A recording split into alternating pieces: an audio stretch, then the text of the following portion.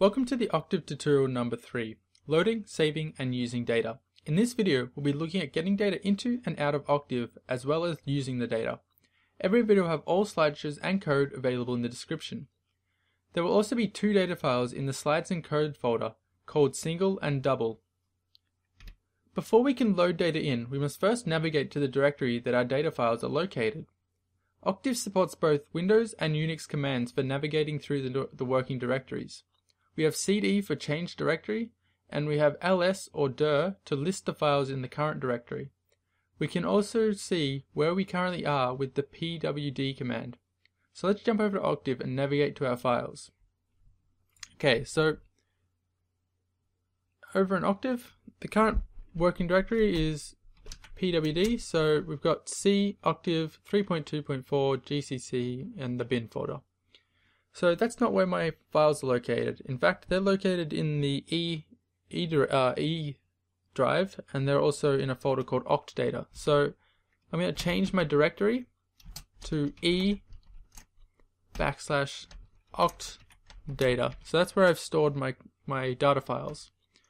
So now that we've changed directory, we can pwd, and now we're in E/Octdata.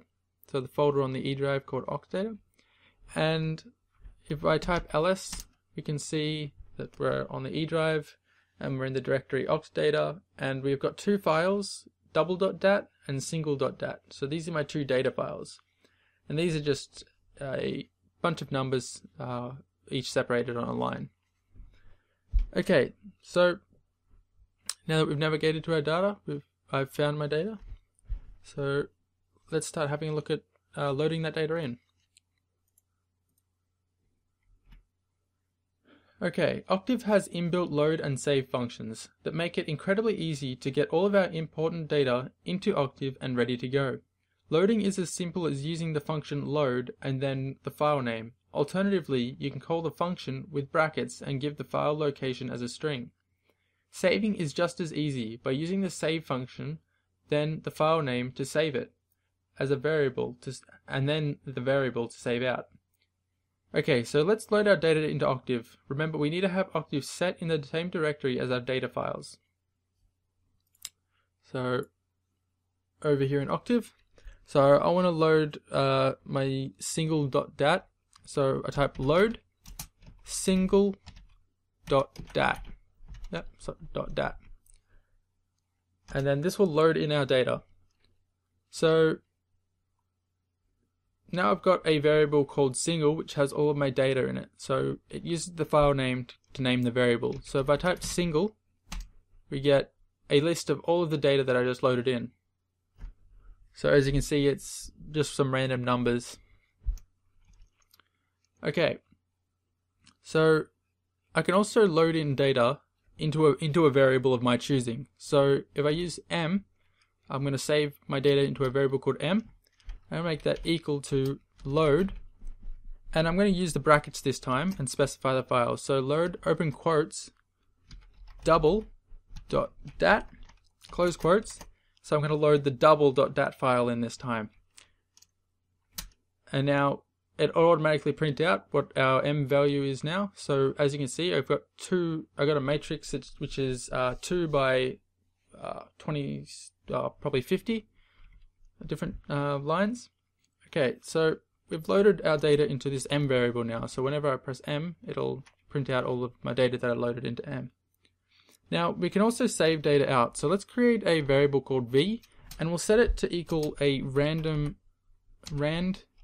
and we'll do a 5 values in a column and only one row. Okay, so we've got this vector v now, so it's got 5 values in it. So let's save it out to our own file. So we use the save function.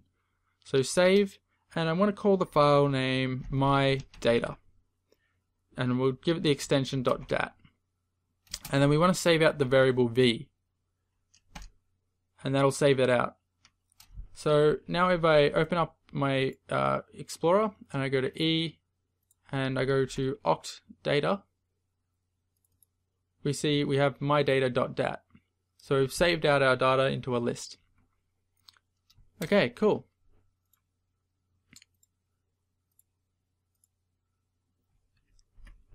Octave also supports temporary files, which can be very useful when dealing with very large quantities of data or when another program may need to access the data while Octave is still running. The temp files created by Octave will be automatically deleted once Octave closes. We call the temp file function. Octave saves a file handle that we can use to save and load from. Okay, so let's jump over to Octave and we'll create a temporary file. So let's call our temporary file f. So that's going to be a file handle. So f equals tmp file. So we can see that f equals 3. So f is a file handle with the value 3. Now we can use f to save to. So let's save our random vector v to our file handle. So save to f. So instead of a file name, we just use f, and we want to save v into f, and that will save our data. Now let's set v to equal an empty vector. So v now equals 0. Now what we're going to do is we're going to load back in from our temp file. So load f. Now when we load f, if we type v again, we notice we've got all of our values back. Now Octave stores what the variable name was when it's saved out to a file. So that way when you load the value in, it will load it back into the original variable name. Okay, so let's jump back to the slideshow. So now that our data is loaded in, we may need to move the data around before working with the data. We can join two matrices or two vectors together, providing they have the appropriate dimensions for merging. Let's have a look at the example shown here. Moving around the vectors a and b, then we'll merge our data that we loaded in. So a equals 1 semicolon 2 semicolon 3, and b equals 4 semicolon 5 semicolon 6. And what we're going to do is we're going to merge them in on top of each other, so concatenate. Then we can use our C variable and we'll store A and B placed next to each other, so in a column matrix. So we'll come back over to Octave so it's a bit easier to visualize, and we'll just clear the screen. Okay, so A equals open square bracket 1 colon 2 colon 3. So we've got our column vector A, and then we'll create B, which is equal open square bracket 4 colon 5 colon 6, and we got our two different vectors. So let's just see what it looks like when we concatenate the two together. So A semicolon, so we're going to go down to the next row, B. Now when we do this, we get them concatenated onto the end of each other. So we've gone down a row from the end of A and we've placed B on the end. Okay, so we can also set a variable to be the result. So we'll get set C to equal open square brackets A space B, close square brackets. Now as you can see, it's become a matrix and they've been put next to each other. So we've merged the two together. Okay.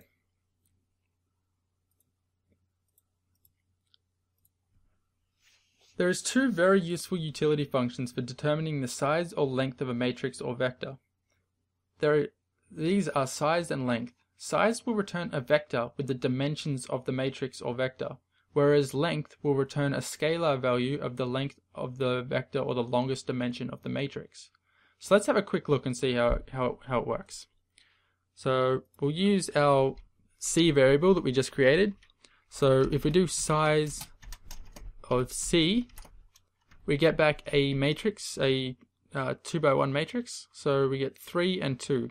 So that's it's got 3 rows and 2 columns. Now we can also use length. So if we do length and we do length of C, we'll get back 3 because that's the length of the longest side of the matrix. Now if we also use length on a vector, so A, which was our 1, 2, 3 if you remember, we'll get,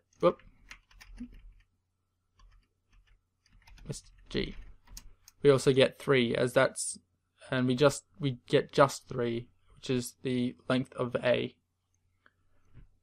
Okay, so we'll clear screen.